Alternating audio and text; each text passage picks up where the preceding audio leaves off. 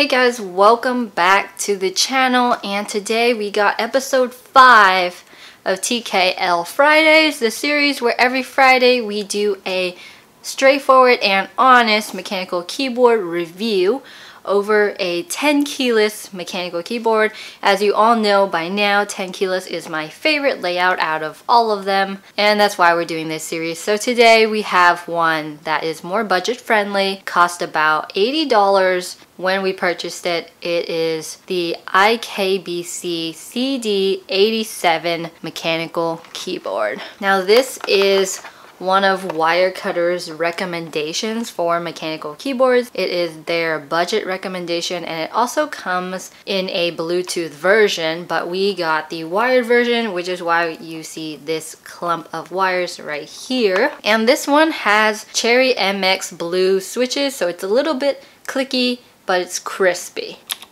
And I don't think we've reviewed any mechanical keyboards with Cherry MX blues on this channel, so stay till the end to get that sound test. So the Bluetooth version costs about $120, which is fairly priced for a Bluetooth keyboard. However, there are cheaper options out there. We're primarily going to be talking about the wired version that we have, and then sprinkle in some information about the Bluetooth version. If you're interested, links are down below, and you can check that out if you want. Let's jump into the keyboard. Okay, so we always like to start with the back because, you know, you're never gonna see it again except now. So the back is quite normal. It is a attached wire and it's quite thick. It's a rubber wire and it does have a Velcro tie to organize your wires when it's not in use. We see that it has 4 rubber feet and then dual angle adjustment kickstands for you to get that incline that you like to game or type at depending on what you like. There's also wire routing. We can go straight up, we can go to the left, or we can go to the right. I find that a little bit odd that we can only go left or right, but not right and then up or left and then up. I guess I can see how this could work for someone whose computer is to the right or to the left directly of their keyboard. It makes sense. And that is it for the back. For the front, we have a very clean 10 keyless layout. We got the indicators above the navigational cluster. You can do caps lock or scroll lock. We have a natural incline, very beautiful, with a OEM profile keycap set. That's cool and whatnot. The legends are very clean, very simple, not like super bright and popping and in your face.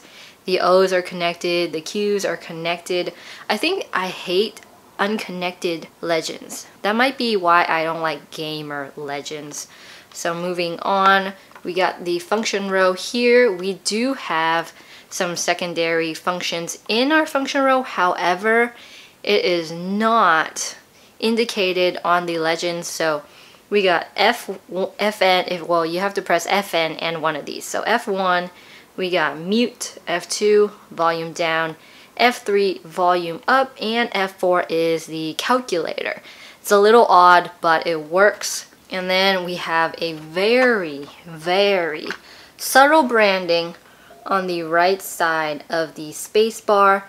So subtle that, well, if you replace all your keycaps, you're pretty much going to be left with a very clean looking black keyboard that you can't even tell what company made it or where it belongs.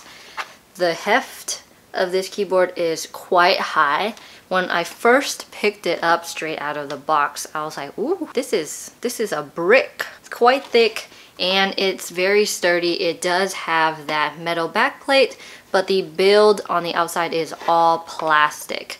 But if you do try to flex it, it's very minimal and very small. Quite hefty indeed. And then if we look at the keycaps themselves, they are made out of PBT plastic, which is a higher quality plastic than ABS. This means that no matter how much you use it, you're not going to accumulate a ton of oil stains or sweats, finger oils, you know, whatever happens when you're playing games and it's real intense. Also, don't eat around your keyboards. We don't advise that, but if you do, you know, it's sort of okay, but not really. Don't do that. Alright, Cherry MX Blues, they have an actuation force of 60 grams, total resistance of 4 millimeters, and actuation distance of 2 millimeters.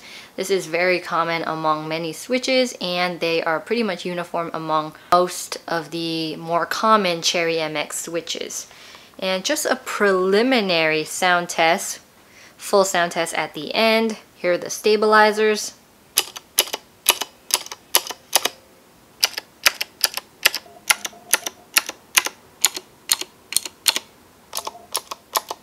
And here are the switches.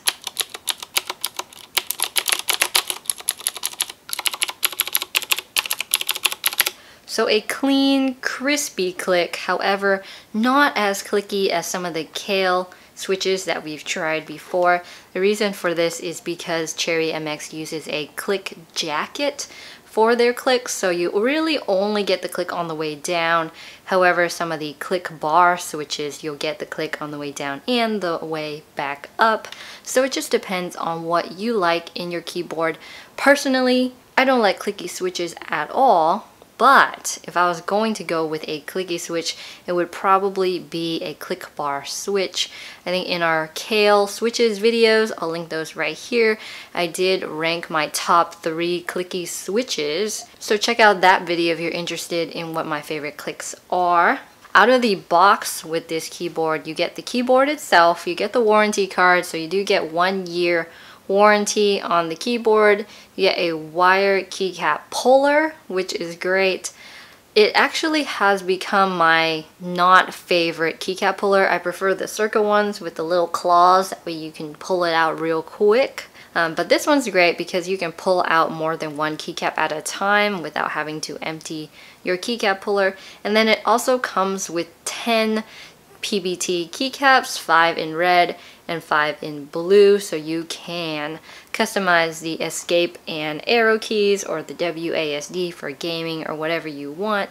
It looks pretty cool, however they are a little bit awkward shaped, and you'll just have to look at the side and the profile of the keyboard to see which keys go where exactly. So that was a little bit strange. The reason for I realized this is because I put one of the weirder keys on my escape key and something just wasn't looking right. And then I realized, oh, they're all different because of their profile. And the profile of the keycaps of this keyboard is an OEM profile. See the link down below to our blog post where we wrote all about keycap profiles and different kinds, and there's some graphics there that will really help you see the difference between all the different profiles. Super helpful link. Check that out after you watch this video. Actually, middle click it, don't click off the video because we're still talking about the keyboard. But yes, OEM profile keycaps, pretty much the standard of what you get for all your keycaps in most manufactured keyboards, unless you're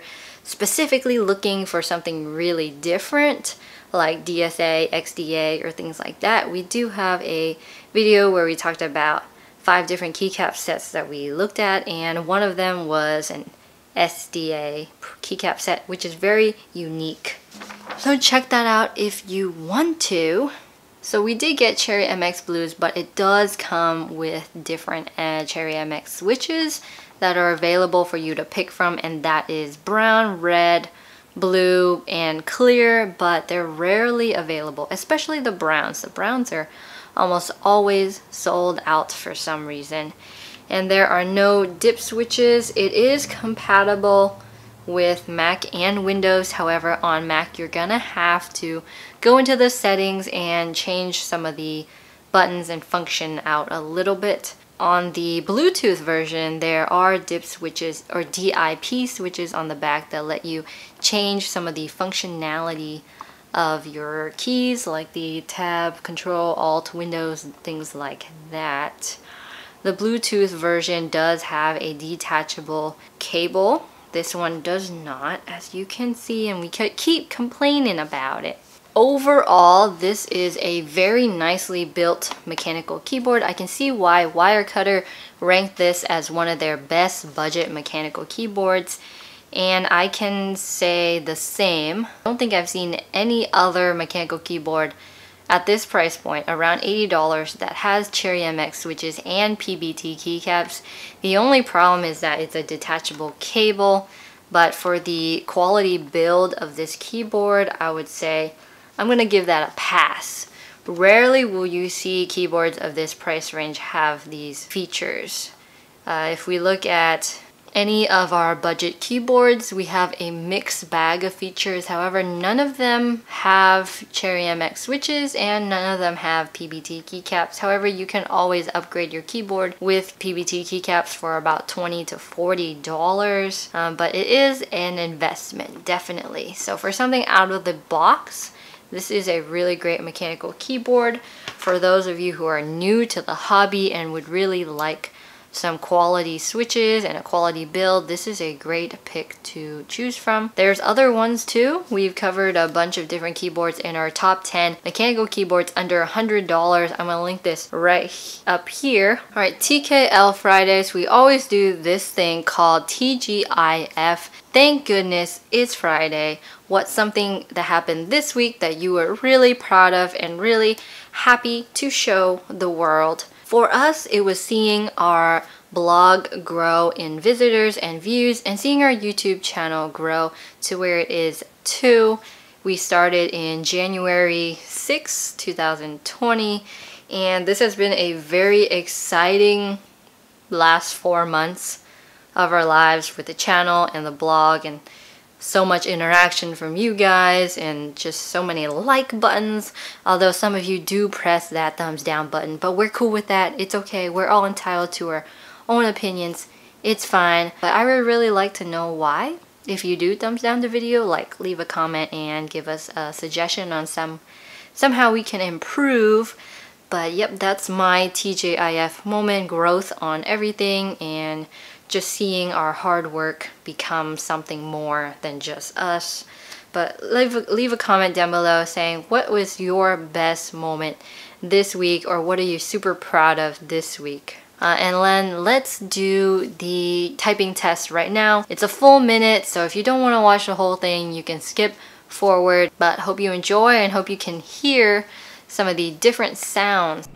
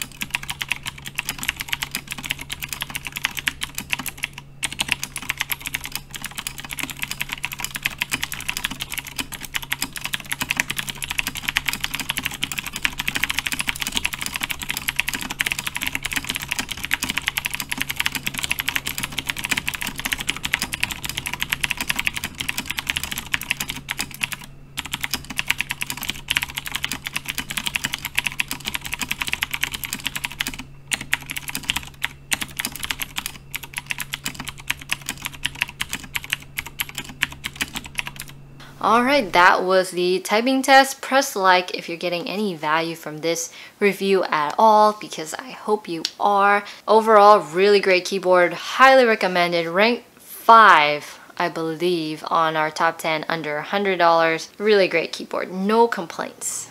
0 complaints. I'm going to link you to that playlist on top 10 keyboards under 100 here, and then our TKL Friday series here, where we only review more TKL mechanical keyboards. And subscribe here if you want to. If not, that's cool. I'll see you in the next video.